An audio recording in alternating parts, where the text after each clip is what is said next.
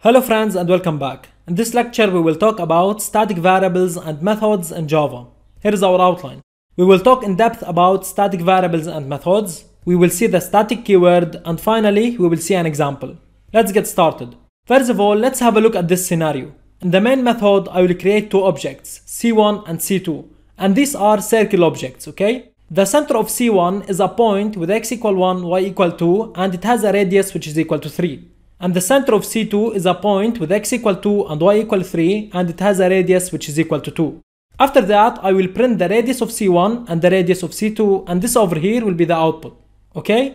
After that, I'm going to make a change to the radius of C1. I'm assigning it to be equal to 1. Also, I'm assigning the radius of C2 to be equal to 3. And after that, I'm going to print the radius of C1 and the radius of C2, and this over here will be the output. The radius of C1 is equal to 1 and the radius of C2 is equal to 3. So as you can see, each object has its own data. In this case, we are taking the radius into consideration. As you can see, the radius of C1 has its own value and it is independent from the radius of C2. Similarly, the radius of C2 is independent from the radius of C1. So if you make a change to the radius of C1, this will not affect the radius of C2. Also, if we make a change to the radius of C2, it will not affect the radius of C1. So each circle, C1 and C2, has its own memory. Each object is independent from the other object. Now we might ask a question. How to share data between instances of the same class?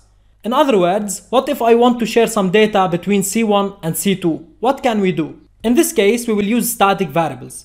So let's talk about static variables and methods, okay? First of all, static variables and static methods belong to the class. In other words, they are shared between all objects. So from a little bit, we saw that each circle has its own radius. So the radius belongs to the object. It doesn't belong to the class. It is not shared. But static variables are shared. They belong to the class. They don't belong to the object. In a little bit, we will see an example. But now let's talk more about this. First of all, if an object modifies a static variable, all objects of the same class are affected, and this is because this static variable is shared between all objects. Also, a static variable can be accessed without creating an instance of the class, and this is because the static variable belongs to the class. It doesn't belong to the object. So to access this variable, we don't need to create an object. But if you want to access the radius of a circle, then you have to create the circle first, right? So we have to create an object, and after that we will access the radius of this object. So to access static variables, we can access them using the name of the class. And of course, when we create an object, we can access the static variables. So we have two ways to access a static variable. We can access it using an object, or we can access it using the name of the class. And the same applies for static methods. So a static method can be called using the same way. We can access it using an object or using the name of the class. Now there is one important thing we need to know about static methods. And here it is. A static method cannot access instance variables or methods. A static method can only access static variables and static methods.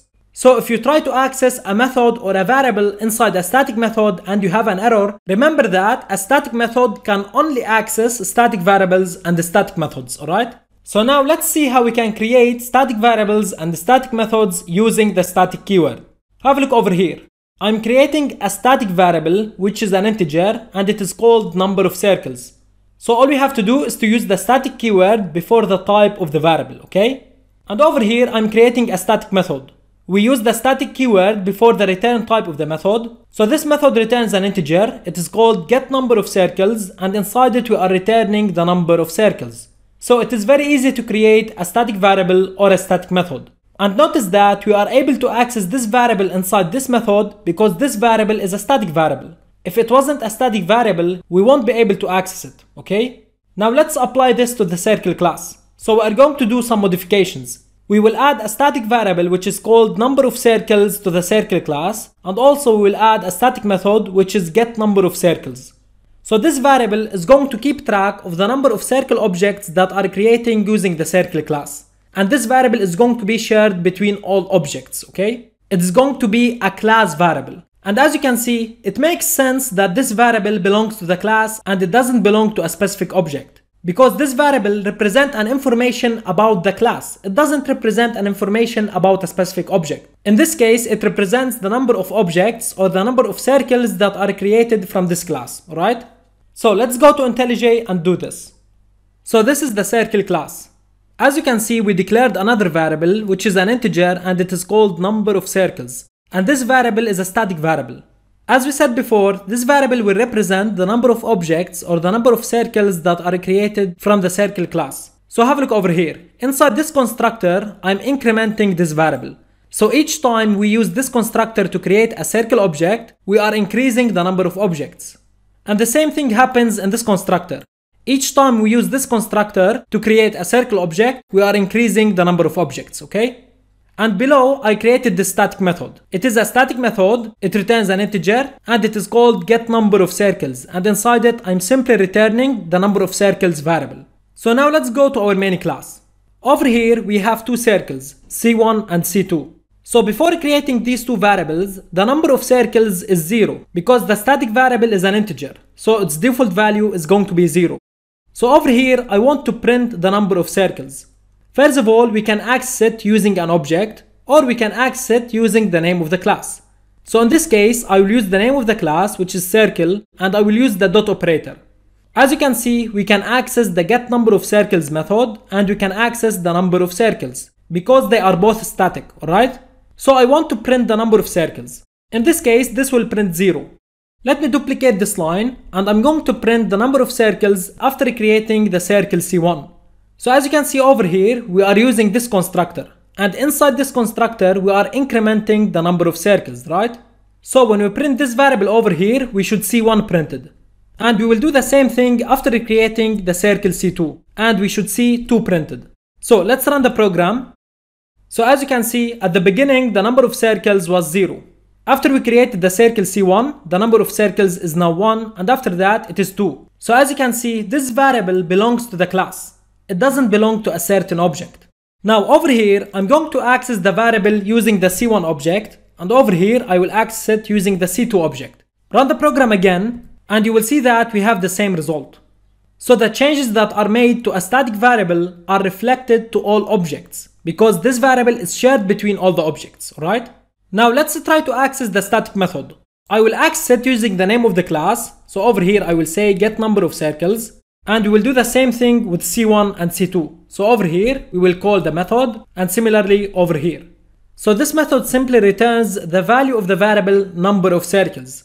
Let's run the program, and as you can see, we have the same result. Now let's make one more thing. Over here, I'm going to access the variable using C1, number of circles. I will assign it to be equal to 10. So when this statement is executed, the value of number of circles will be equal to 10. And after that, we are creating C2 using this constructor. So we will increase the value of number of circles. So when we print it over here, we should see 11 printed. Let's run the program. And as you can see, 11 is printed. So I did this over here to show you that this variable is shared between all objects. So even if we change the value of this variable from the object C1, the change is reflected to the object C2, okay? So let's make a small summary. Each object has its own attributes that are independent from other objects. But if we want to create some shared variables between objects, we can create static variables. These variables will be class variables. We can access them using the name of the class or using an object. Now you might ask, why did I create a getNumberOfCircles method? And this method is a static method. Later on, we will not be able to access this variable using the dot operator because we will make it a private variable. So to be able to access it, we will use a method, for example, the getNumberOfCircles method. And this method is static because the variable is static. So because the variable belongs to the class, it makes sense to make the method belong to the class, alright? So this is it. Thanks for watching, and I'll see you in the next video.